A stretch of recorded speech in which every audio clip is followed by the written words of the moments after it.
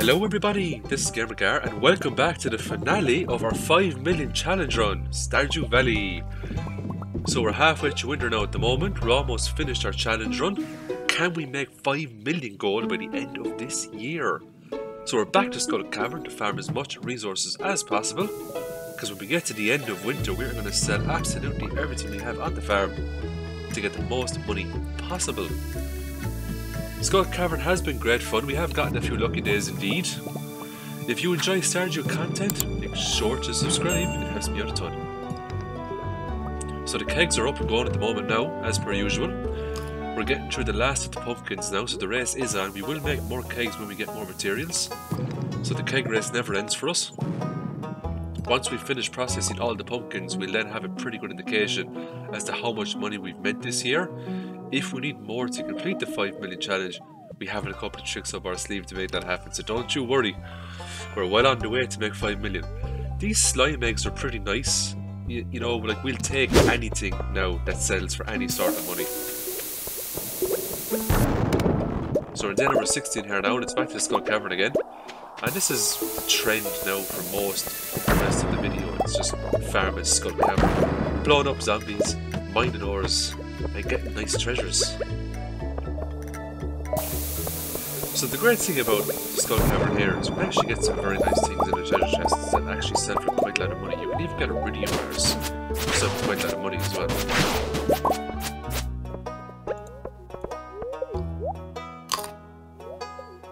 Thank God for Gus's salads. So before we go to the Skull Cavern, we create what's called a preparation chest. The preparation chest has things like salads, bombs. You know, if we have purple mushrooms, for example, we have those in the chest. Spicy eels, staircases, triple shot expressos. So we keep everything in the one chest because it makes it very easy for us to mobilise and get ready for the cave the next day, especially if we get a super lucky day.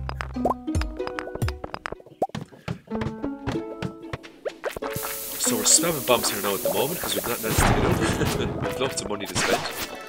We've 90,000 gold there at the moment, so that's more that's going to go on cave equipment. It's still nice when you get the big nose like that. Gold ore is always welcome. So once we have all the iridium ore smelted into iridium bars, we'll actually go ahead and smelt all the gold ore as well and the iron ore, and we'll sell all the bars. Just to get the most out of all the loot that we have. So we're on day number 17 here now, and a batch of our kegs have completed. So we're going to get all that lovely pumpkin juice, and we're going to put more pumpkins in. So we still have a ways to go with the pumpkins, but I think we're in a good spot, because we still have a good few days left in the month. So we're going to put down more smelters here so we can smelt more ores, because we have hundreds of ores at the moment that we can actually smelt, so we want to turn a big profit there with the bars. The gold bars obviously don't sell as half as much as iridium bars, but they still sell for quite a bit. So, you know, we've got 600 plus gold ores here now, so we're going to smelt all this.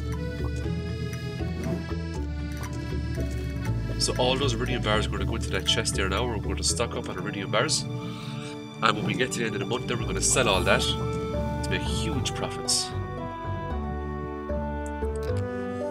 So we've got 123 iridium bars, that's 137 iridium bars we have right now. And we're going to have a lot of gold bars to boot as well. So each iridium bar with the blacksmith profession goes for 1500 gold. So yeah, we'll get a nice chunk of money from those. So we're back in the regular mines now today because we didn't get a lucky day. Because we don't really go to the Skull Cavern if we don't get lucky days. We just go to the regular mines instead, and we'll just farm the ores here. So because it's winter, obviously we're not going to grow any more crops. You know, we still have hundreds of pumpkins we have to process. And that was more or less the essence of this challenge, you know, it was get strawberries, get the starfruit, get the pumpkins, and, you know, sell everything else in between to maximise the profits.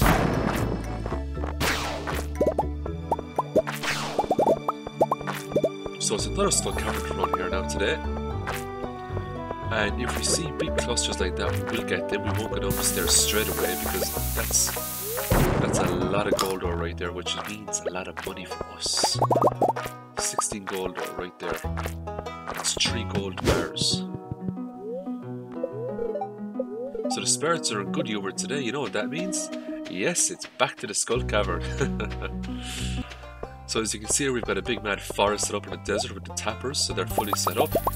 We don't sell our diamonds or rubies, instead we just get triple shot espressos and spicy eels, get a couple of warp totems as well, just so we can come here early and not get the bus. So I also got a magic rock candy today because we have been accumulating prismatic shards. So we're going to take the magic rock candy today. Let's see what kind of treasures we can get today with maximum luck. So I'm just going to do my own today with the magic rock candy, just to see how well we can do. So the thing about solo play is time goes a bit slower when you eat Skull Cavern. But when you solo play, time also freezes when you eat and consume when you go down the stairs. And because you're playing cooperative mode, we don't get those luxuries. Now we will get the luxury of the time going a bit slower because both of us are in the Skull Cavern. So another prismatic shard out of a treasure chest there, which is very nice. I'll take all the prismatic shards that the game gives me. When we get to the end of the game, we will be selling all the leftover prismatic shards, but for now, if we get them, we keep them and convert them into magic rock candies. Energy tonics are also very nice. You can actually buy energy tonics from Harvey at the clinic, and I only actually found that out a week ago. I did not know you could buy energy tonics from Harvey. Energy tonics they're probably one of the best consumables in the game for energy replenishment and health replenishment. You can also get energy tonics from the iridium bats as well inside this cave. So we're down to floor 62 here now, and the iridium ores are starting to show up. Another prismatic shards, that's really nice. So as you can see, the magic rock candy makes a really big difference when you go into the Skull Cavern, because the more luck you have, the better odds you're going to get the good stuff. Rain totems. I mean, God, we do not want rain totems. Day number 19 here now, and it's back into the Skull Cavern. So we're not in any huge rush to get down low. You know, we're just kind of taking it easy now. We're enjoying the rest of the year. If we get something good, it's nice. There's actually a very, very small chance you can get auto petters in those crates if you bust them open. Now, we don't bust open too many crates, and the rates are really low, but it is possible. You can get auto petters in those crates. More treasure rooms here now, and it is another cowboy hat. That goes straight to the bin because we can't sell that, we can't make a profit from it. Cowboy hats are cool, but when you get a red cowboy hat 10 times in a row, trust me, you're not going to keep it. You're going to throw it away.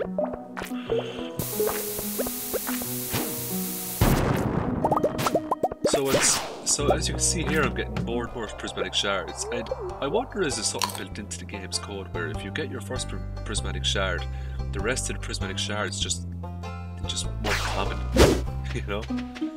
So we're on day 20 here now, and more kegs have finished, so we're going to harvest all of these.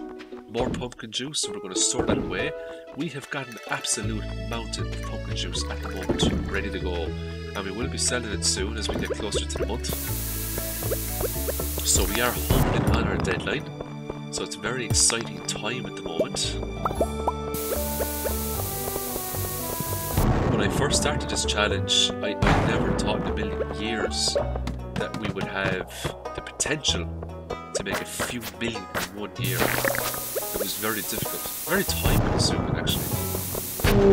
And it was also very stressful, and Stardew Valley isn't meant to be a stressful game, but let me tell you, it was probably one of the most stressful challenge runs I've ever done, because every day you had to do 101 things. Would I do the challenge run again? I would, not anytime soon though. And if I was to redo it, I would certainly change around a few things, and I would up the challenge and say something like, can we get 10 million in year 1? Cooperative mode. I don't know how possible that is. I think you need a lot of luck, especially in spring. You need a lot of luck to achieve something like that.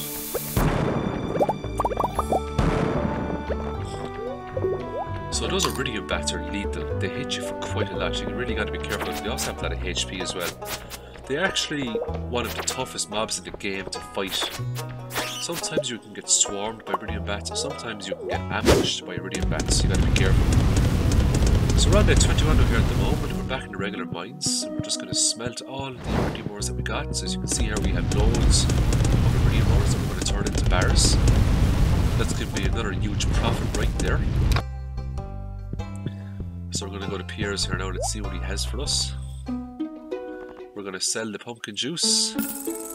Now we're only selling a small bit of pumpkin juice, and the reason why we sold that small amount was to just keep our funds up for the cave, because we want to buy more salads off Gus, we want to buy more bombs off the dwarf, so we can keep the fun going.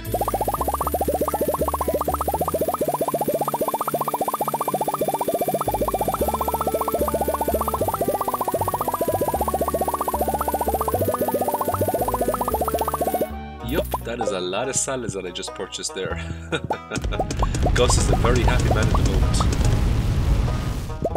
So we put down even more smelters here so we can smelt even more bars, because we're just doing the caves all the time. We're coming out with an extraordinary amount of ores. So the more smelters we have, the more we can process. And I gifted the dwarf gold ore by accident, so my bad. I'm just going to buy an absolute crap ton of bombs off the dwarf now. The money here that I have.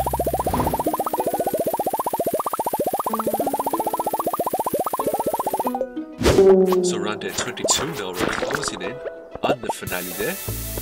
Back to the Skull Cavern because we've got a look at there, we're just blowing up more stuff as we go. The great thing about zombies is that they drop cloth.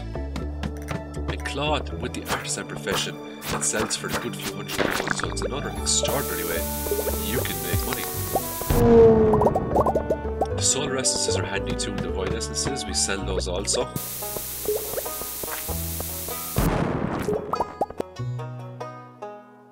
So far so good. So as you can see there, after selling some mining materials, we sold our iridium bars, got 282,000 for those, which isn't bad. It's 330,000 right there. Now I know in the large scheme of things it's not a whole lot, but it is a nice chunk of money to have, especially when you're going for, you know, a 1 or a 2 or a 5 million run challenge. So we're just going to sell our pumpkin juice there now, 999 pumpkin juice. We're going to see how much we're going to get for that. So because it's the 23rd now and we're getting to the end, we're going to start selling stuff. So we're going to sell resins, energy tonics, we're basically going to sell everything that we have. So I start going through the chests. So I completed some Monster Slayer goals and I went into the Adventurers Guild to see what kind of rings I can get, and I got the Napalm ring and the Crab Shell ring, which are very nice rings indeed, especially the Napalm ring, because the great thing about the Napalm ring is when you kill zombies with the Napalm ring, they will, you don't have to blow them up most of the time, they'll just blow themselves up. So it's a real nice ring, especially to bring into the Skull Cavern. So we just sold all of our farming gear, we got basically 2.5 million. So the starfruit wine, the pumpkin juice, and we just sold some regular pumpkins there as well. We sold some cloth. So that is an absolutely massive profit. 2.5 million right there. We also made almost 400,000 from selling the bars. So can we get the 5 million? That's the big question. Do we have enough resources on the farm to make 5 million? So as you can see here, we're selling wood, stone, we're selling absolutely everything we have. Because once this year is over, we're not really going to play on this file anymore, and we want to make as much money as possible. So there's a lot of stuff there that we sold. Ancient drums, ancient dolls. So they're from opening up treasure troves, just so you know. We traded in the Omni Geodes for treasure troves. So we're on day number 24 now. We're back to the Skull Cavern because we need to get more money to see if we can make it to this 5 million. It's going to be tough.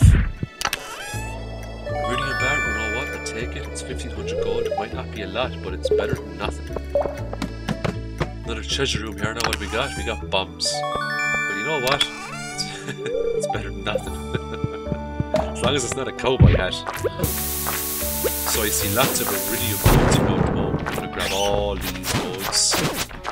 These nodes mean money. These iridium bats are trying to ruin my day, but they're not going to get their way. And the Napalm ring, as you can see, is really handy because when it's trying the iridium bats, they explode and they disintegrate the nodes around them. So the napalm ring is, in my opinion, one of the best rings in the game, especially for adventuring. So we're on down number 25 here now, and the spirits again are in good humour. Back to Skull Cavern again. I mean, there isn't really anything else we can do. I mean, you know, it's winter. You can't grow crops. So it's spamming staircases today. What are we going to get in each treasure? Cherry bombs. God. I mean, a seed maker of cherry bombs. You can't do much with those. Warp totems. Again, it's very disappointing, you know. I'd love to get something amazing. Slime eggs would be nice, actually, because slime eggs sell for nice money. 5 cranberry sauce. You know what? That isn't bad. We'll actually sell that. That's not bad, actually. Another feckin' cowboy hat. Holy mother of God. Enough of the cowboy hats, please. Day number 26, and we are smelting bars like there is no tomorrow, because soon enough there won't be a tomorrow. Did you get that joke?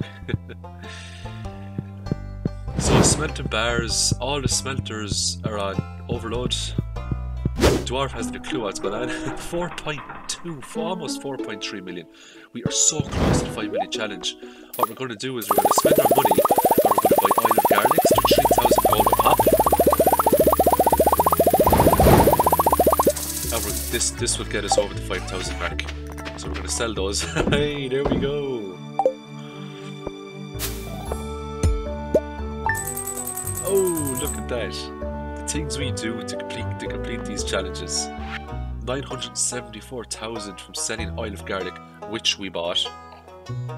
But we had to do it because we wanted to get the challenge done.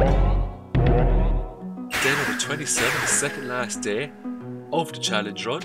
Guess where we're going? You guessed it, back into the Skull Cavern. Farming the crap out of this place.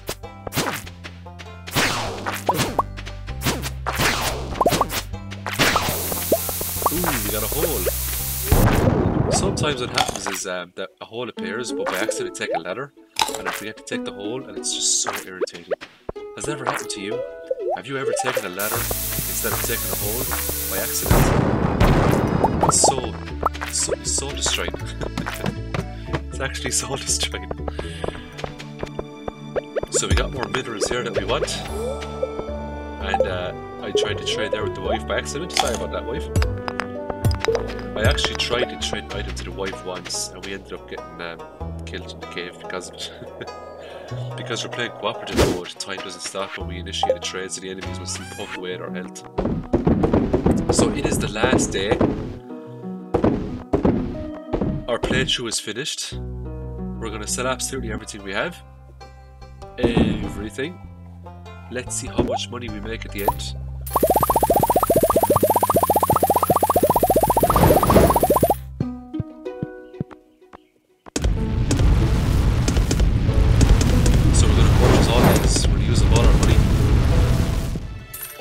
Yes, the shift click. I'm after figuring out a shift click so I can purchase more a lot faster. And we're going to sell those. I'm going to get all these resins, I'm going to sell them.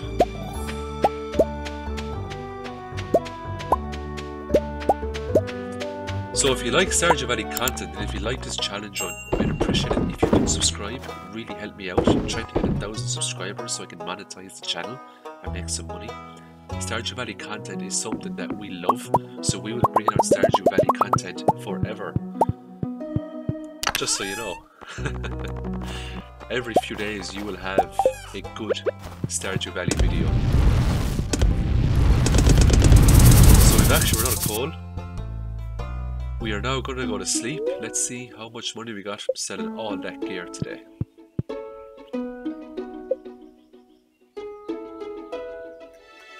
Ooh, how much money did we make?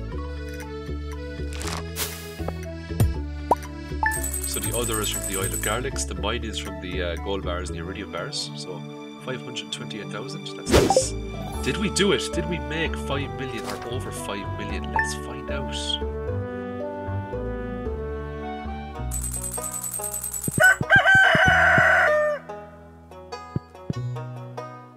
Oh, go away, Kent. We're in the middle of a challenge right now, Kent. Go away. Yeah, thanks very much. Now get off my farm.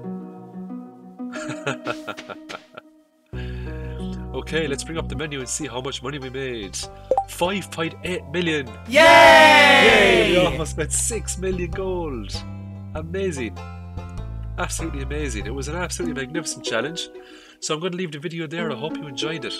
I hope you enjoyed the challenge run. We certainly did. We will bring out more Stardew Valley content in the next day or two, so stay tuned for that. And as always, I hope you have a great day. Bye for now. Thanks for watching. Don't forget to like, subscribe and hit that notification bell to be notified for my future videos. And as always, have a great day.